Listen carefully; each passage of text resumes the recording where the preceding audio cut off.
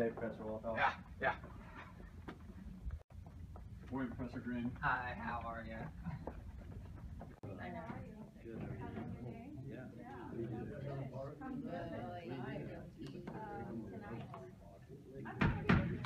All right, shut up. Start class. It's time for it already. I'm already having a bad day. Spilled my coffee all over my desk earlier. Ruined a bunch of papers. Probably because this school doesn't have any coffee cups any bigger than 2 ounces. So I don't know. Anyway, we're going to talk about this case about the Indians. Real good opinion by John Marshall, Chief Justice back in the day. And how did everyone feel about that? Does anyone have any questions? It doesn't really matter that much because it's 300 years ago. But yes, ma'am. I mean, do you think that's fair? Fair? Yeah, fair. Well, I guess like from an economic standpoint, I don't care whether it's fair or not. It really doesn't matter. Economics would say, I don't care. It's not fair, sure. I don't care. I mean, we gave them some money for it.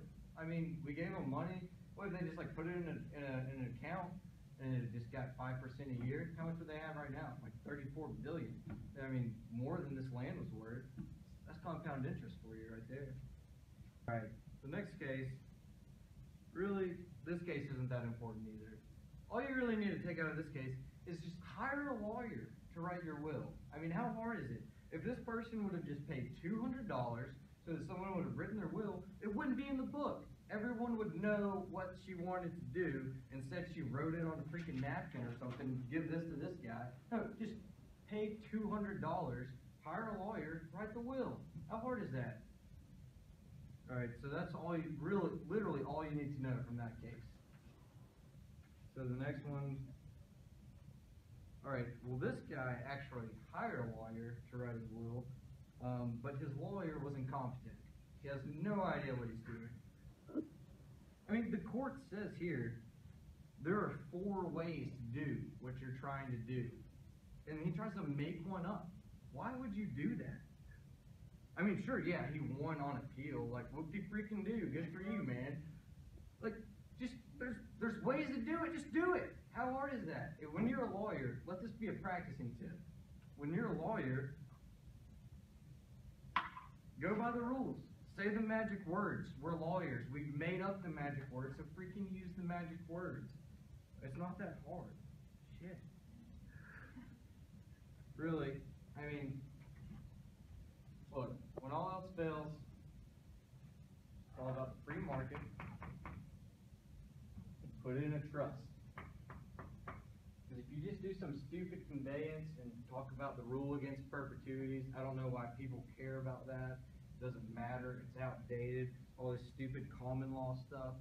It was 200 years ago. So we're going to skip it because I don't care. And just put it in a trust. How hard is that? It solves literally everything.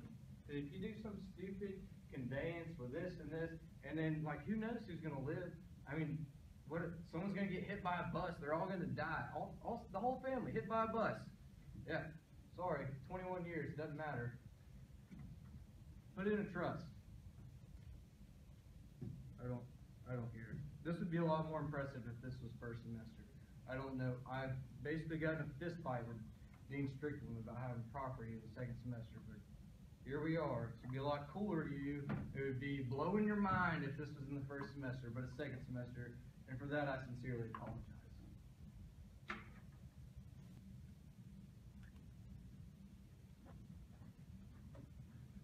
Good afternoon, everyone. How are you doing today? It's another great day in the court world. I suppose since it's Thursday, you all are going to bar review tonight. Thankfully, I don't have class tomorrow. I get to start my weekend off tomorrow, so I think me and the missus are going to go down to Pepper Place Market, and, you know, we might go to the film festival this weekend. We always like to go to that. So, let's go on and talk about today's case. Mr. Bodie, is Mr. Bodie here? No. We'll give it to you. We'll give you another try next time then, okay? Mr. Moore. Mr. Moore, Thomas.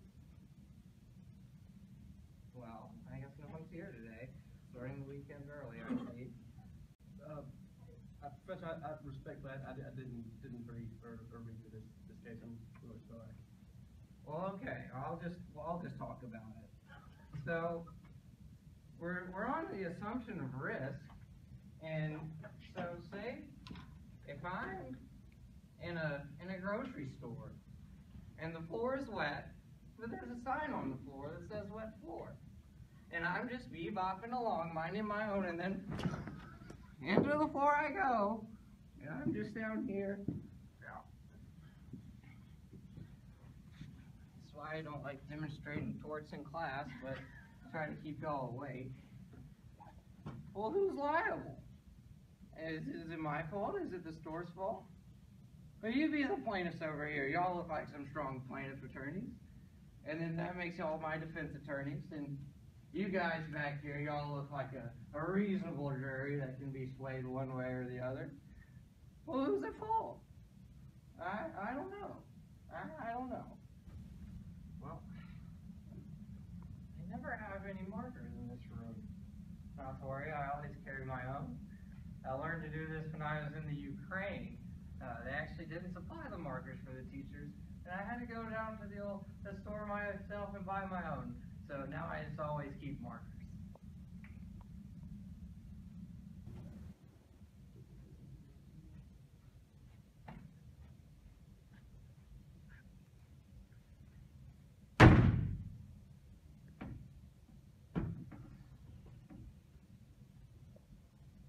Okay, how are we all doing, everybody?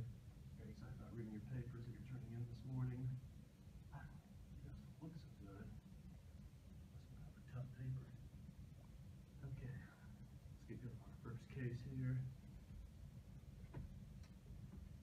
Let's see, next on my list is Mr. Moore. Mr. Moore?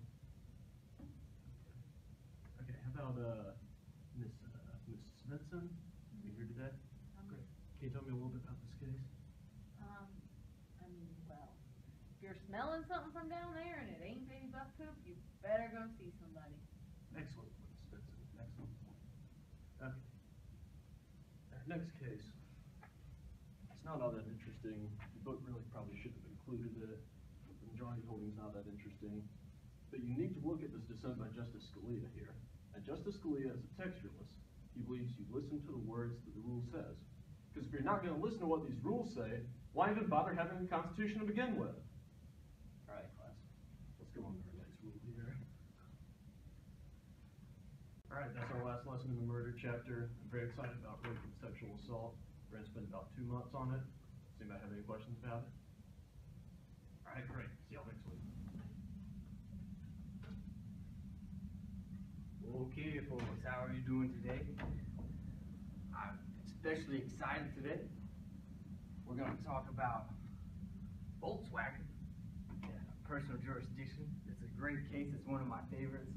I hope y'all had a great weekend. I was kind of snowed in, but I wasn't complaining about it. Now, Mr. Thompson, in the Volkswagen case, did the court have personal jurisdiction? Yes. Okay, but why? Why? Well, the court established that there was some minimal contacts that were Right. established. But see, they weren't concerned about the minimal contacts, but I'm sorry, I don't follow. it was the reasonableness factors, right? Right, the reasonable. Right. Justice Brennan's reasonableness factors from the opinion. Okay, folks, so let's do some hypos. Let's see who's next here on my new randomized list. Mr. Cowan. Is Mr. Cowan here today?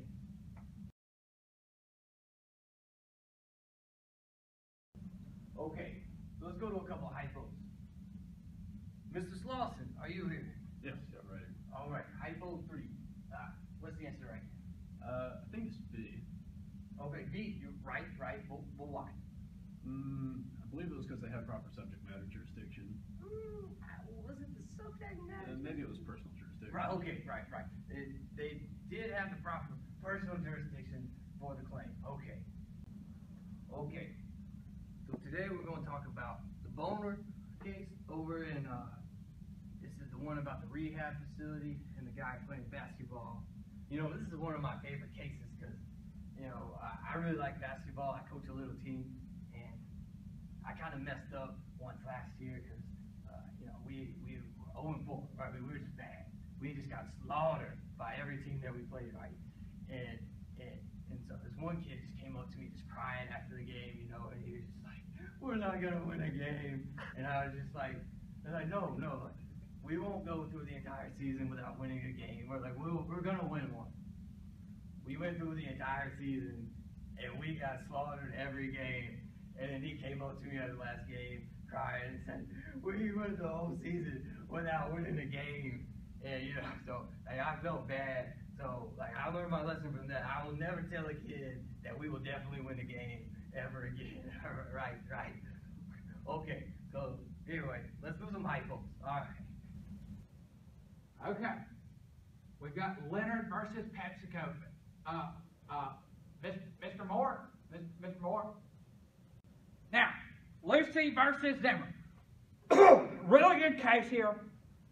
Breach of land contract. When Lucy breached, what did Mr. Zimmer do, Mr. Gutierrez?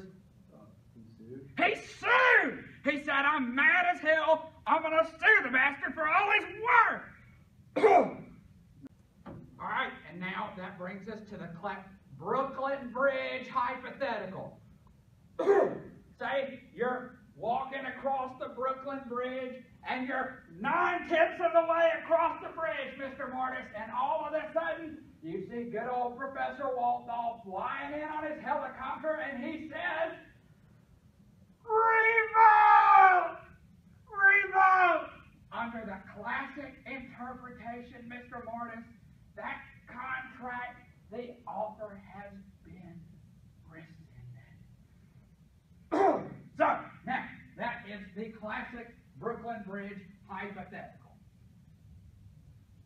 Mr. Hackenschneider, Mr. Parsons, quantum meruit, a nudum pactum, a naked pact, quasi-contract.